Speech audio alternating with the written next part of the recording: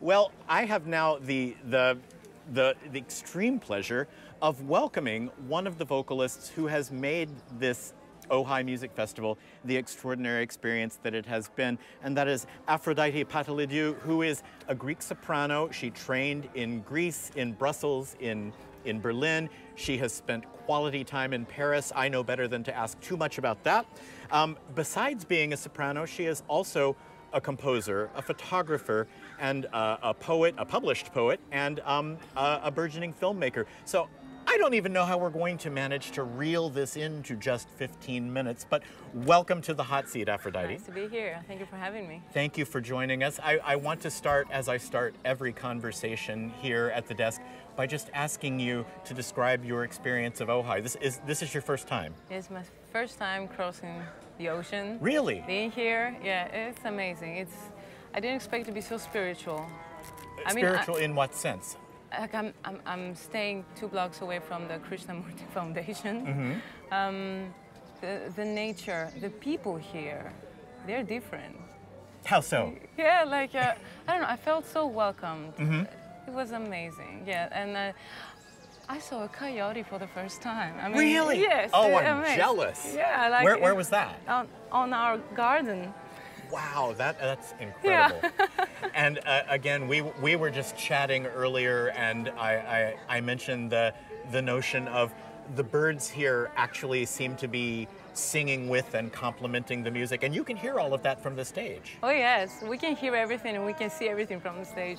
And my first experience was my control freak inside me went like, is this even right? Mm-hmm. But then I realized that this is more right than right can ever be. Wow, okay. I mean, the situation of being in a concert hall and creating the silence is something we do, but this is real. Right, This exactly. is out here, and it's just natural, and after a while you get used to it. It just feels right. Yeah, it does, it does. Yeah. I want to ask you about the Equilibrium Artists Program, and particularly what it was that inspired you to apply for it, and then what the situation was like, what you discovered when you became a part of it. Oh, I remember reading the announcement and I thought, this is too good to be true. Mm-hmm. Then a friend of mine said, but it says here that Barbara is present during the whole audition process, so why don't you just go and meet her? Nice. That was my mentality when I walked in the room. I didn't expect to be selected or anything like that. I thought, well, I'm going to shake hands with this sacred monster. So, but when I read that she's looking for people who are artistically curious, mm-hmm. and they're not only singers. Mm-hmm. And actually, what is a singer, after all? We must be curious. To bring all that of what we bring on stage, we read, we go to shows, to theater, and we bring that all there. And you're a creator yourself. Yeah, and when you do that, then you start being able to appreciate the works of art that you're about to bring on stage. Right. In different layers also. It helps a lot. So I want to interject for a moment to ask you where you were at career-wise when you made this leap to apply, because Barbara made a big point in her Ojai talk of saying this is not sort of the conventional young artists training boot camp, but it's very much meant for young professionals in the first 7 to 8 years of their professional career path. So where were you? I think I was a professional for 2 years already, but it was still baby steps. Mm-hmm. Baby steps. And then suddenly it was Gothenburg Symphony Orchestra. And, well, it was amazing. It's larger than I thought. Okay. Yeah. In what sense? What are the things that she has you do?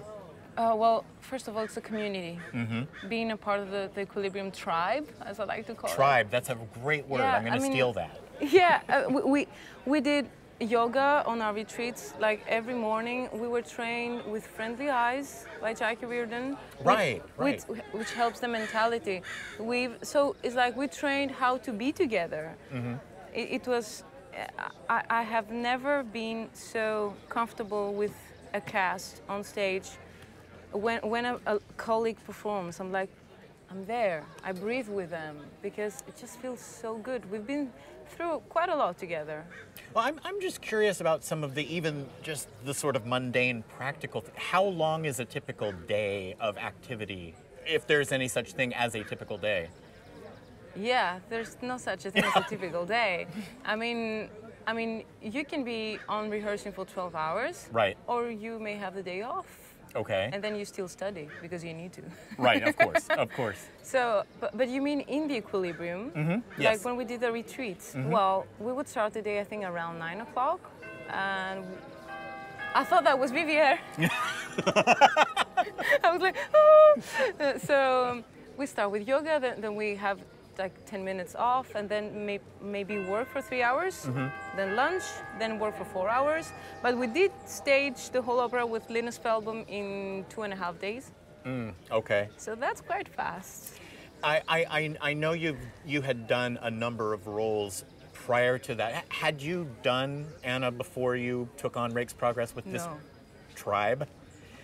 So I have to ask, and it's a little bit of an obvious leading question, but you're stepping into a role that was in fact Barbara Hannigan's own first operatic role ever. What was that experience like? Were you nervous about the prospect, and how did she sort of bring you into it? Well, it is my first major part. And the first 2 days of work, she was there conducting us, and I thought, this is not a YouTube video, it's really her.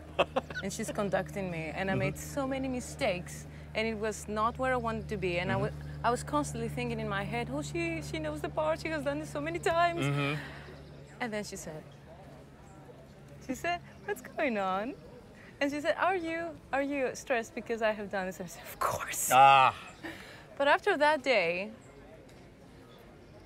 it started to work.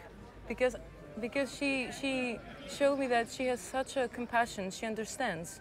You know, she went a long way, but she never forgot her first days. Right. So now she can really feel our problems, she can see it. She understands before I can put it into words, what's my problem. Right.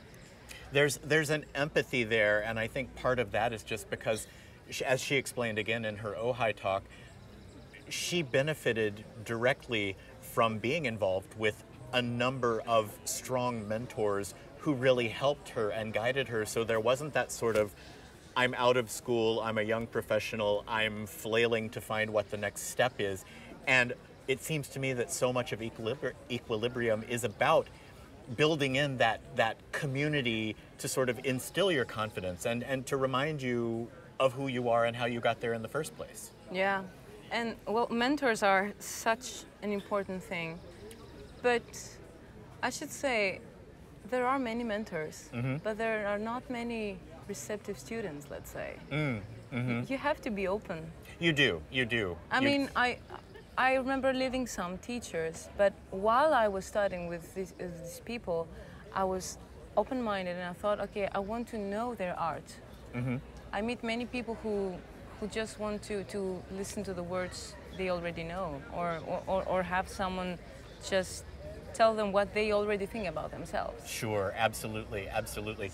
I have to say the performance of Rake's Progress was so riveting and so beautiful. I mean, you gave a beautiful performance of the character, but I just, the part where I just was completely riveted was in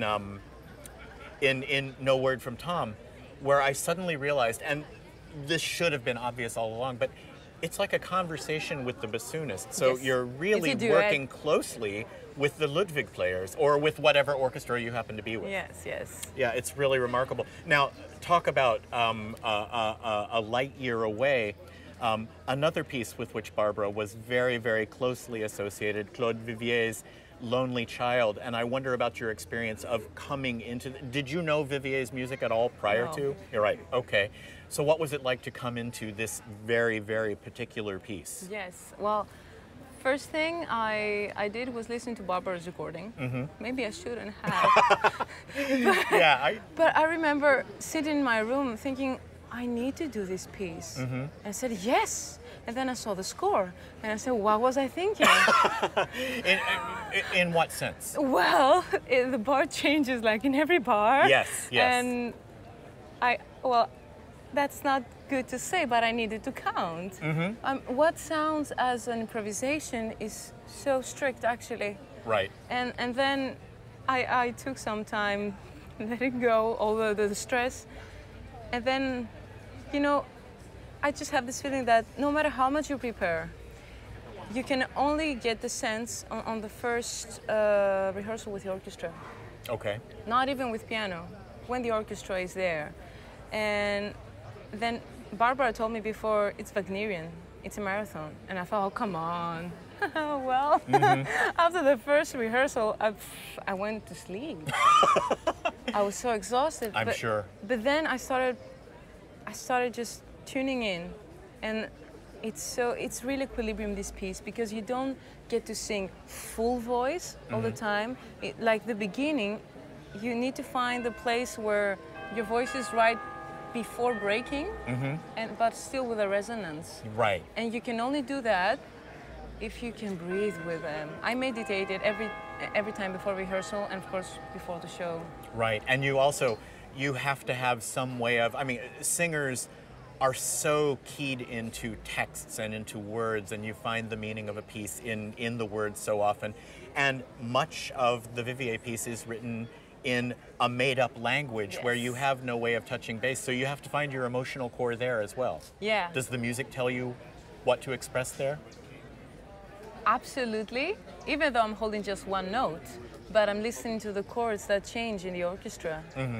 And so, I don't know, when I heard this made-up language, I thought, this makes sense. This is amazing.